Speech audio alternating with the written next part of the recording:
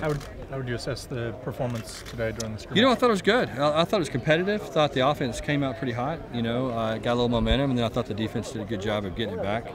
You know, and the funny thing about the way this offense goes, a lot of times when you start playing and kind of get that snowball rolling, it's sometimes hard to get it stopped. And I thought our defense did a great job of you know, stopping them and getting the momentum back and making some plays, and created a couple of turnovers. But I thought, you know, I thought it was good. There were too many procedure and offsides penalties, you know, and that hadn't been a problem for us at all in practice up to this point. So that was a little bit discouraging. Obviously, we got to get those things fixed. But all in all, for a scrimmage after 6 practices, I thought it was pretty good. Do you think the defensive line on those first 2 or 3 series they had a bunch of offsides? Do you think they were just too amped up? Yeah, I think so. I think, you know, I think so. I think that's the thing we have to learn is, you know, we got to go practice. We got to go play like we practice. We haven't had any issues with that at all in practice. It's usually a big issue, and it hadn't been. And today, all of a sudden, we start getting a scrimmage situation, and we got more offsides penalties and more false starts than we've been having. So that was the only thing I was disappointed in. Would the element of the more contact really play into that? Well, I think it's just the excitement of it, honestly, more than anything else. Excitement, anticipation, you know, just getting out there and being in a competitive situation more than anything else. So, you know, something will get corrected, and obviously will be a point of emphasis for us. And, you know, I would expect it not to happen as much next Saturday. Did the order you played the quarterbacks in the scrimmage give any glimpse into your depth chart? No, not really. No, I think we just stuck them out there, let them go play, and you know, we'll assess it. And you know, the depth chart stuff is, I mean, it's a changer daily anyway. So, you know, if it had been the order, chances are after the scrimmage it won't be the order. So it's just you know, it's just one of those things that we're constantly taking a look at and evaluating and you know, seeing where our guys stand. But you're planning on releasing on Monday? Yeah, I think we are. I think we'll probably release something on Monday, and you know, again, I don't know how specific it's going to be. You know, it could be a lot of ors. You know how that stuff goes. List them in alphabetical order with a lot of ors. But I hope it's obvious enough where we don't have to do that. Talk about Jared's play. I mean, it was good. You know, Jared started hot. You know, the thing Jared's done that's been really impressive, and this has been the most impressive thing, is he. You know, he's just come out here, and he hasn't seen any drop-off from high school to this. You know, he's just as comfortable, he's calm, he's got a great demeanor, he's got a lot of confidence. And, you know, he just goes out and does what he does. And, you know, we put him in this situation today to kind of go out there first to see how he handled it and to get an evaluation on that, and thought he did fine. You know, I don't think it bothered him a bit. So, you know, that was encouraging. And the thing we want to try to do with our quarterbacks is we're going to put him in some good situations, we're going to put them in some bad situations, and everything in between, just to kind of see how they respond and react. So was the thought switching the direction of the quarterbacks we're throwing in, just getting them to play with a lot of different personnel? Yeah, we were trying to get them to play with different personnel, different ends of the field, you know, backed up inside the 5, in the red zone. I mean, just all that. We were trying to throw every possible scenario that we could throw at them today, just to see if it affected, you know, their thought process or the way that they played or the way they handled things. And I didn't think it affected any of them. I thought they all did a good job of you know, just trying to go out there and execute plays, not trying to do too much. I thought we did a good job in the pocket. I thought our guys were active, shuffled well, you know, didn't take a lot of sacks, which was encouraging. And so I thought overall it was a good day. Some really big hits on the defense. Do you feel like they were in position a lot of the day, or are they still working on that? Yeah, no, I think they are. I think they're triggering faster. You know, Avery Sebastian's been a guy that has laid a lot of big hits throughout you know, what we've been doing so far.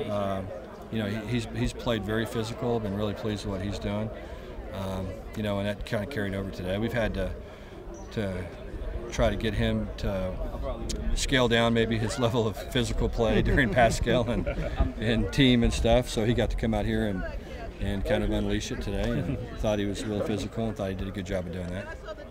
Was the running game satisfactory? Or yeah, I thought our backs did some good things. You know, there were some times I thought they could have stuck it up in there a little better, that they danced around, you know, and that's something we'll get corrected. And part of that is you know, we got to be good at situational football, is understanding, hey, if it's 3rd and 2, you know, I'm gonna stick it up in there and get 2 yards and move the chains, and that's something you're constantly working on, is those guys understanding down and distance and how to run in certain situations. And like I said, we're still working on it. Still got a long way to go, but I thought they did some good things today at that position. Because you tried to put it in, and then if you would have. I thought Darren Irvin was pretty sharp, really did, for a guy that hadn't done a whole lot. I was impressed with what he did today, kind of coming off an injury, and I was really impressed with the way he ran, and thought he was pretty physical running the ball, and did some good things. Receivers made some nice grabs today. Yeah, they did. They did some good things. I thought Bryce Treggs made a couple of nice plays. Kenny Lawler's been making a lot of competitive plays. Didn't make one today. Was a little surprised. I thought he might make that play over there, and he didn't. But I've been impressed with the receivers so far. I think it's going to end up being a good group. And the good thing is we've got a lot of different guys, and they're competing for jobs, and I think it's bringing out the best in the entire group. McGovern looked pretty sharp working in the slot. Is he sort of emerging?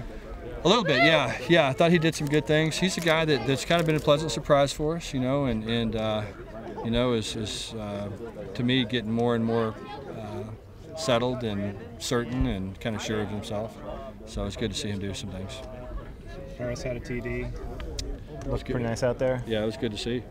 Yeah, it was good. I think, like I said, that's a pretty talented group. I mean, they can do a lot of different things, and different size guys, different kind of bodies, strengths and weaknesses, and the whole deal. But a lot of diversity in the group in terms of size and body and strength and quickness and good ball skills and all that kind of stuff. So it's kind of a fun group to work with because a lot of different guys can do a lot of stuff. It was nice for Zach to start off with a nice long pass for a touchdown. Yeah, it was. Yeah, I think the 97-yard deal was kind of a good start, and thought he did some good things. Thought he looked calm in the pocket, and all the guys are improving. So to me, I think they're all kind of where we want them to be. Obviously, they got to do a lot of things better, and we're not anywhere close to where we need to be. But I like what I'm seeing out of the group. The outside linebackers were pretty good about sideline to sideline play. Kyrie's Jefferson. Kyrie's running around. Jalen's running around. Kyrie, I think, is up to this point has been really. First couple of practices wasn't as good, and really lately has really come on. And I like what I'm seeing out of him. He did a great job getting an interception over on the sideline, ran under an out and cut, and he's a long, rangy, athletic, physical guy. So he's just got to keep on coming, but he's got a chance to be a special player, I think. We just got to keep his foot on the accelerator and keep grinding. So both he and Jalen were playing inside last year. Are they pretty much slated for outside this year? I think so. Yeah, it's just kind of a different defense, and so in a 4-3, the outside guys are similar to 3-4 guys, inside guys in the 3-4 in some ways, and so it's I think it's a natural transition for both of them. I think there's a perfect spot for those guys. They're rangy enough and athletic enough to be able to play outside. Aside from the procedural issues, anything else that immediately jumped out at you as a big concern today?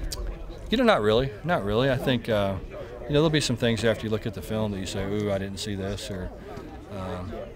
But I thought it was clean. I mean, I really did. For the first time, I didn't. There'll be some holding stuff and here and there, and some guys, especially toward the end, that got a little tired, and got a little lazy in their footwork or started playing a little bit high. Those are all issues that will have to get corrected, I'm sure. But as I said, overall, I was impressed with what I saw. Very good. Okay, thanks, guys. Thanks, okay, guys. appreciate it.